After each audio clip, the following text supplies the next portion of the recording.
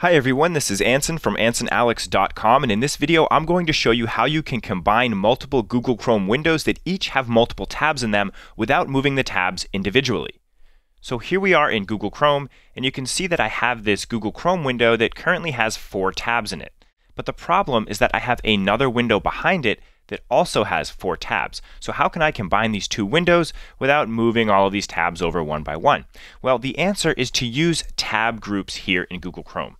So what we want to do is in one of our windows, it doesn't really matter which one, we're going to select the first tab out of all the tabs, and then we're going to hold the Shift key on Windows or Mac. It's the same, and you're going to select the very last tab. So if I had more tabs than this, I would, select the very last one. And you'll notice that what we're doing is we're selecting all of the tabs.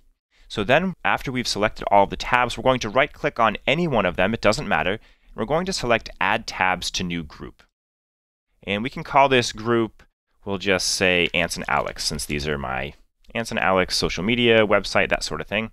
We'll give it a color, and then we can go ahead and we can click out of that drop-down. So now we have this tab group, and we can just click and drag this tab group to our other window. So you'll notice that now I have these 4 tabs open right here, and then here are the other 4 tabs that were in a separate window. And we don't have to destroy this tab group. We can actually use it by clicking on it to close that tab group. If we wanted to at a later time, we could go ahead and click and drag this tab group out to a new window, so we could do our work in this window, and then when we're done, we can click, drag it back into the other window, and collapse the group.